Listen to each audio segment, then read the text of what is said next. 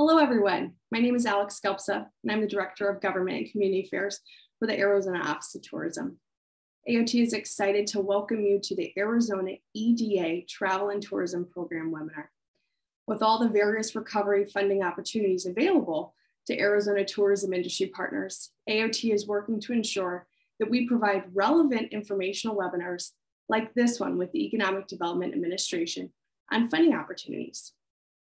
Earlier this year, the EDA received $750 million in American Rescue Plan funding to assist with the recovery of communities that rely on the travel, tourism, and outdoor recreation sectors. $510 million of the funding has been allocated for state tourism grants through non-competitive awards. $240 million of the remaining funds has been reserved for competitive grants to help communities that have been hit the hardest by the pandemic. In addition to specific tourism industry related grants, the EDA is also administering 6 other grant programs that cover a myriad of topics like workforce development, Indigenous communities, and more. To provide more information on the EDA American Rescue Plan programs, I'd like to welcome Cindy Patak, your boots on the ground Arizona Economic Development Representative. While she is part of the EDA's Seattle Regional Office, Cindy moved to Gilbert just about a year ago to help implement the agency's COVID-19 economic recovery efforts under the CARES Act. She has had an extensive career in both federal and state government that includes a background in tourism development. Cindy ran the Federal Highway Administration's National Scenic Byways Program, was later appointed to the Presidential Task Force on Travel and Economic Competitiveness under the Obama administration, and works closely with tribal, state, and local communities in building resilient economic development strategies. And with that, I'm going to turn it over to Cindy. Cindy? Thank you, Alex, and good day, everyone. First and foremost, Alex, I really appreciate you coordinating today's discussion of the American Rescue Plan and Economic Development Administration's role in helping the nation build back better. I appreciate the chance to share our funding opportunities and to talk to you about how together we can rebuild Arizona's tourism economy. First, just a little bit about the Economic Development Administration for those who may not be so familiar with us. We're housed in the U.S. Department of Commerce, and we're tasked with leading the federal economic development agenda, supporting innovation, global competitiveness, resilient and agile economies. EDA has an array of grant resources that can partner with you on the implementation of locally driven tourism strategies. At the beginning of this year, the Biden administration issued a new set of priorities for EDA investments. And there they are up on the screen. The purpose of this webinar isn't to really go into them in a lot of detail, but to the right of the screen, I would encourage you to click on that link in which we go into a pretty good, robust discussion on each and every one of those. But what they are right now as of April is equity, recovery and resilience, workforce development, manufacturing, technology-based economic development, environmentally sustainable development, exports, and foreign direct investment. As you see at the top of the list is a spotlight on equity. Throughout our history, EDA has sought to bring its resources to bear on the issues facing distressed communities across the country. So we are specifically asking applicants to highlight how any proposed projects will bring EDA investments to those communities and people who have been underserved in the past. Resiliency is also something that must be addressed in every proposal, and we speak to that on the Notice of Funding Opportunity, the Tourism Funding Opportunity on page 10, and how EDA interprets resilience. And I would encourage you to take a look at that, and that is something that appears in all 6 NOFOs. Today's discussion will center on EDA's programs developed to implement the American Rescue Plan Act. As Alex mentioned, we issued 6 of those just recently this past July. First, let's just step back a little bit and talk about who is eligible to compete for funding under the Economic Development Administration. Eligible entities for EDA's programs also encompass a range of governments, organizations, and public institutions. Our economic development districts are boots on the ground here in Arizona, like NACOG, the Northern Arizona Council of Governments, or SEGO, for example, are one of the some of the four economic development districts that we have in the state. We also work with state and local governments, tribal nations, colleges and universities, and nonprofits that serve our communities. The big caveat here is that EDA does not provide funding for individuals or for-profit entities or other federal agencies.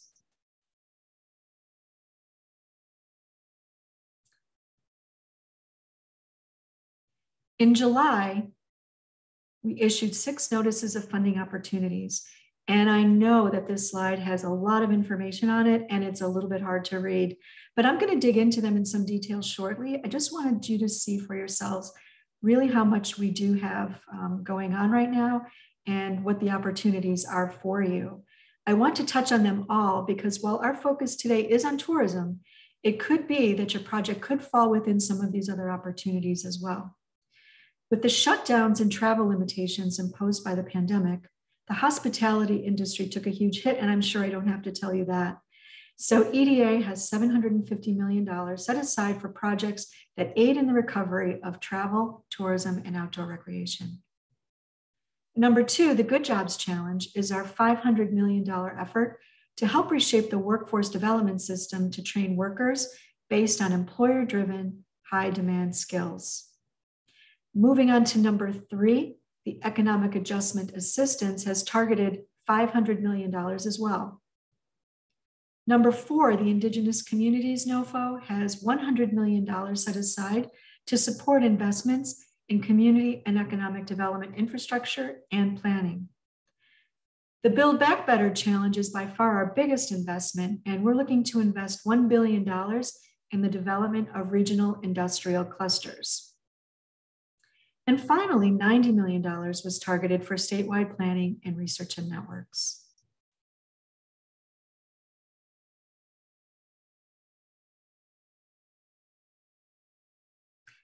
I want to talk about a little bit about coal communities because we do have that in the northern part of the state.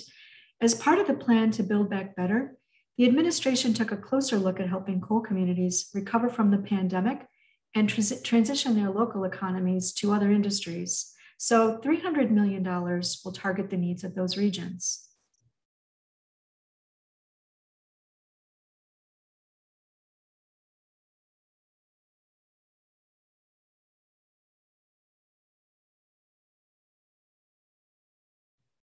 $200 million for those coal communities projects will come from the Economic Adjustment Assistance and $100 million for the Build Back Better Regional Challenge. If we could just go back one slide.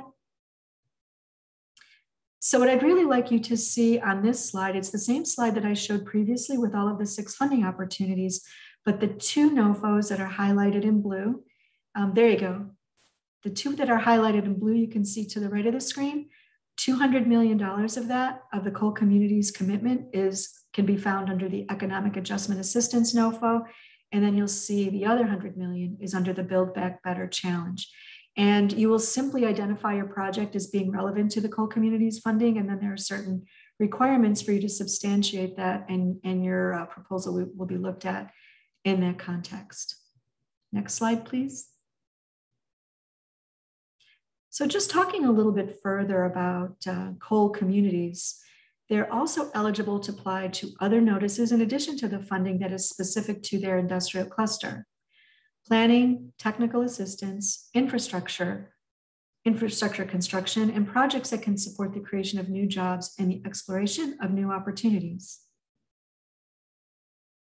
And I want to point out that there's really no predefined list of impacted coal communities. It's really up to you as an applicant to really make that connection for us. And in doing so, all you need to do is demonstrate the eligibility. Complete applications must provide third-party economic and demographic statistics that document to the extent to which contractions in the coal economy have negatively impacted your region or your community. And so the coal community can be fairly broad, and it includes the supply chain or coal mining or any related transportation logistics to that industry. Next slide, please.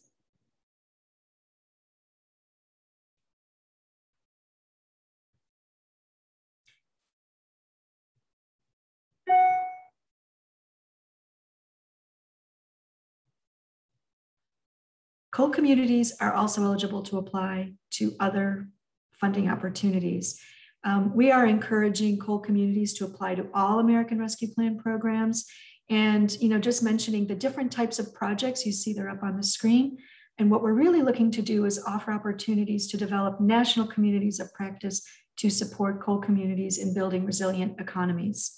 And we're really looking to support those communities through the two notices of funding opportunities that I mentioned before, the Build Back Better and the EAA, or Economic Assistance and Adjustment.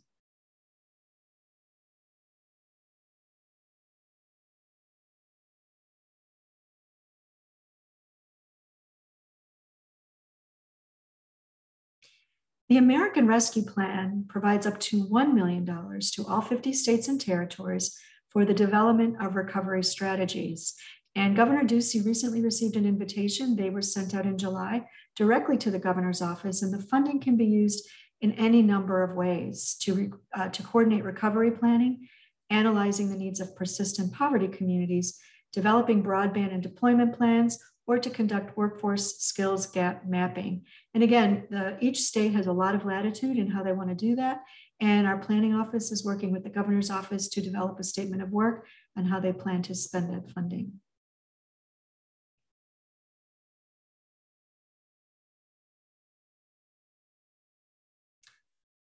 Now here we get to the Travel, Tourism, and Outdoor Recreation funding opportunity. And under the American Rescue Plan Act, I'm sure many of you know that the legislation required us to set aside 25% of the available funding to support the recovery of the travel, tourism, and outdoor recreation industries. EDA anticipates awarding $750 million in both competitive and non-competitive grants. $510 million will go directly to states and American territories to support state-level recovery efforts.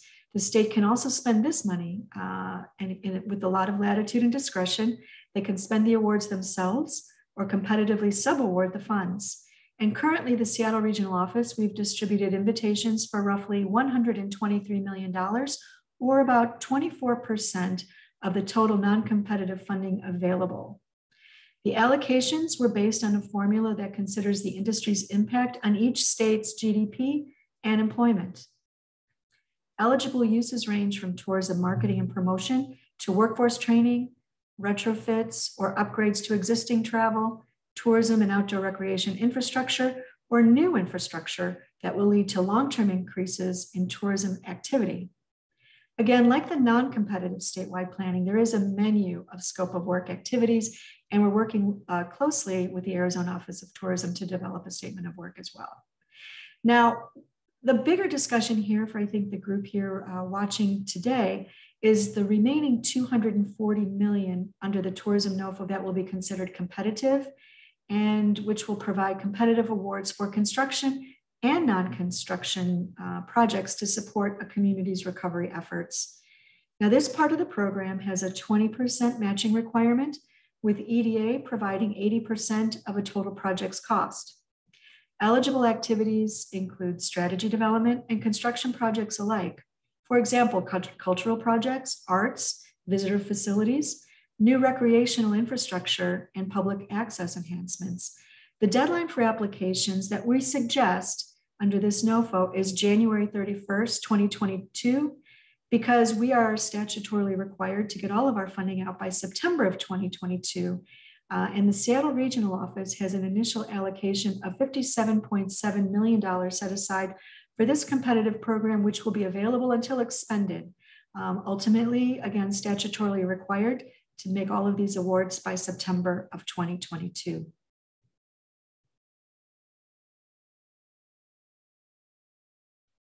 Moving on to the Indigenous Communities NOFO, this is really intended to provide economic adjustment assistance to federally recognized Indian tribes or public or private nonprofit organizations that serve Native communities. Nationwide, EDA has set aside $100 million for funding activities under this program. And like the Travel, Tourism, and Outdoor Recreation NOFO, the suggested deadline is also January 31st, 2022. Eligible projects can be basic community infrastructure such as water, sewer, and energy, or vocational and higher education facilities. Seattle has roughly $43.8 million set aside for this, and there are no matching funds required for Indian tribes. Moving on to the economic adjustment assistance, again, noting that we've got the $200 million set aside for coal communities commitment. This is probably the NOFO that is more along the lines of our traditional portfolio. And if you've worked with us in the past, you will be familiar with this. And frankly, as you look through all of the 6 NOFOs and you feel that your project doesn't necessarily fit any of the others well, this is our by far our most flexible program. We're accepting applications here through March 31st, 2022 for construction and non-construction projects alike. And the Seattle Regional Office has roughly $60 million available under this opportunity. Like the competitive tourism program, this one also has a 20% matching requirement. Funds can be used for infrastructure development or economic development planning and feasibility studies, incubator and accelerator innovation projects. Again, typically the types of projects we funded in the past. Generally, this program requires commitments from private sector partners to create good paying jobs and to leverage their investment in plants and equipment. And just one more note, I don't want you to think too hard about picking the right NOFO and to think that if you make a mistake here that your proposal won't be considered. Because in reality, it is important that you strategize and see what is the best fit from your perspective. But when we review your application and we feel it's a better fit under another funding opportunity, we do have the discretion to move those around, or say one of these NOFOs is oversubscribed and there's still funding available in one of the other funding opportunities, and your project is seemingly a good fit under one of those other opportunities, we also have the discretion to move it around in that case as well. But again, this is our most flexible funding opportunity out of all of the 6. Moving on now to our 2 national challenges. One is focused on workforce development and the other on regional industrial cluster development. These 2 national challenges are really transformational and really represents a new way, even for the Economic Development Administration, in supporting economic growth. The Good Jobs Challenge seeks to support getting Americans back to work by establishing or strengthening regional training workforce systems. And systems really is the operative word here, through industry sector partnerships. $5 million is set aside under this funding opportunity with an emphasis on job placements and quality jobs. And when we talk about quality jobs, the EDA's definition is really a job that exceeds the local prevailing wage for an industry in the region.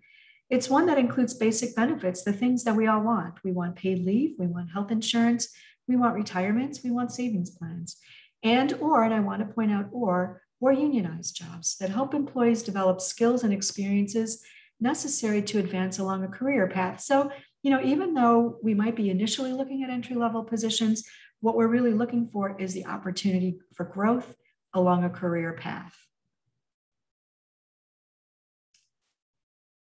Moving on to the Build Back Better challenge, this particular challenge, it's complex, and it's complex to explain in a webinar, but I feel that what you see up on the screen, we have some great graphics. I'd like you to focus on those because there are any number of ways the Build Back Better Regional Challenge can be approached. And I want to really point that out because we're really looking for you to really define that for us.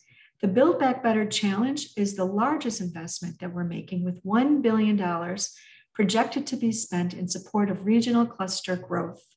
The intention is to transform economically distressed communities through substantial investment in a collection of complementary, aligned construction and non-construction projects alike that are organized around a singular focus or singular vision for regional cluster development. And that could mean growing new industries, it could be scaling existing ones, and clearly a reflection of how we're moving through this pandemic probably speaks to how we're moving through the development of these regional clusters.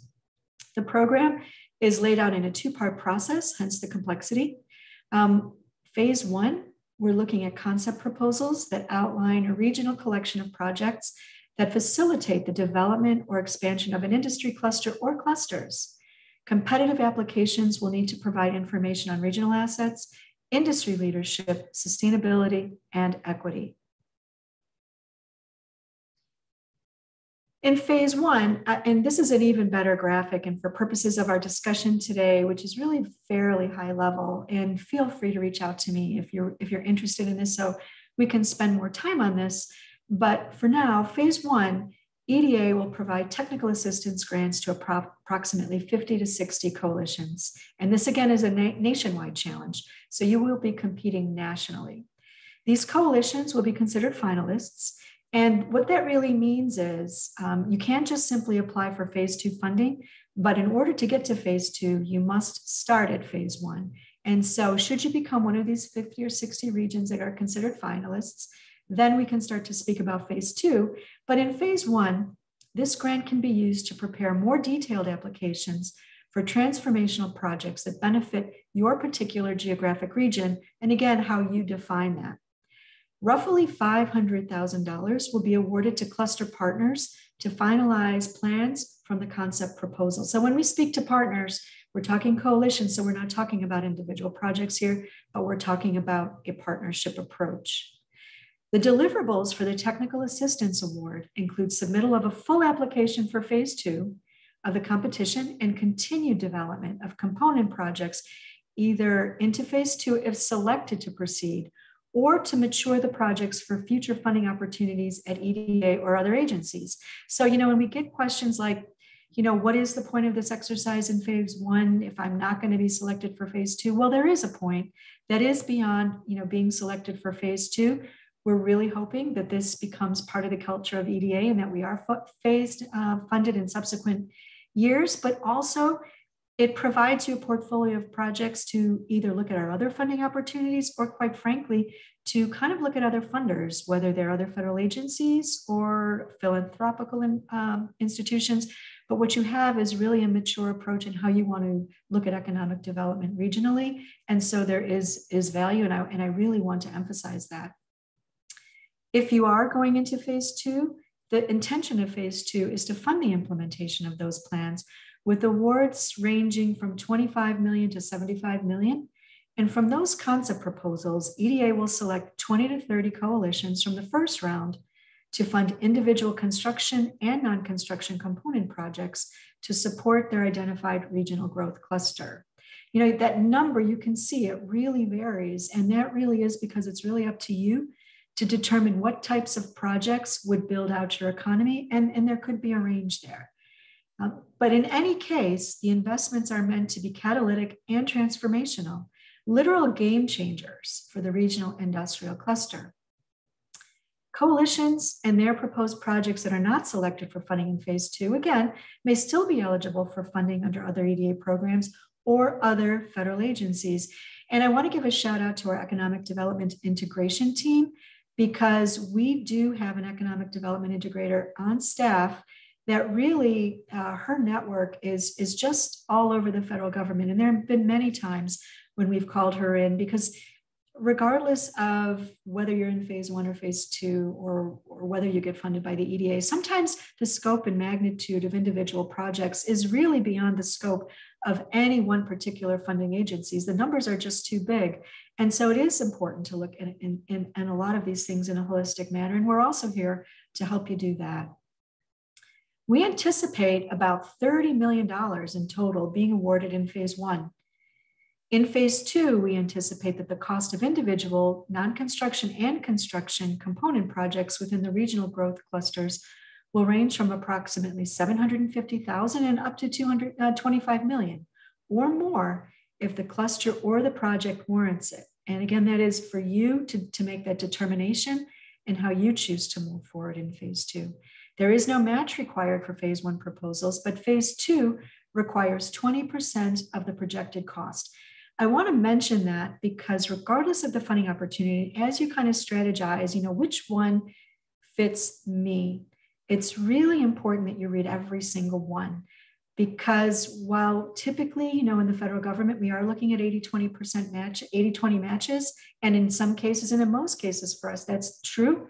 You can see each one of these is nuanced in their own way. So it's really important to see what all of that is and how you might structure a project or a proposal based on those specifics. Next slide, please. So in a nutshell, very broadly, very high level, and I know very quickly, those are the basics for the 6 notices of funding opportunity. And again, with this unprecedented investment in America's recovery, EDA is thinking very big. And it's my hope that now you're thinking bigger too. And it's my hope that communities all across the country are taking advantage of the opportunity to implement catalytic strategies to transform your local, regional, or state tourism economy. And again, think about tourism and how you want to rebuild your economy in your neck of the woods. Clearly, tourism, travel and outdoor recreation is probably an excellent fit for you, but also think of it more broadly. And in thinking bigger, look at all of these other funding opportunities too, because you yourselves may have a portfolio of projects. And so you may fit one under the tourism NOFO, but you may have others that could fit under the others.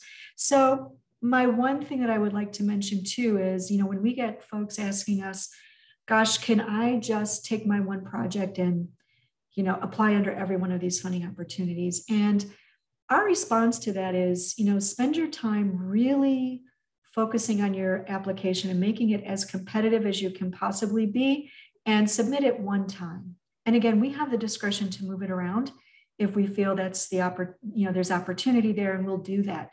That said, if you have more than one project, consider that and focus on which is the best opportunity for you to do that. And we'll take a look at them all individually as well. So that's it for me today. I think my last slide, if we want to put that up there, I have my contact information. More than happy to talk to folks one-on-one. What I'd really like to emphasize here too, I've got this website, this webpage bookmarked myself because it is literally updated every day. EDA.gov/ARPA, our acronym for the American Rescue Plan Act.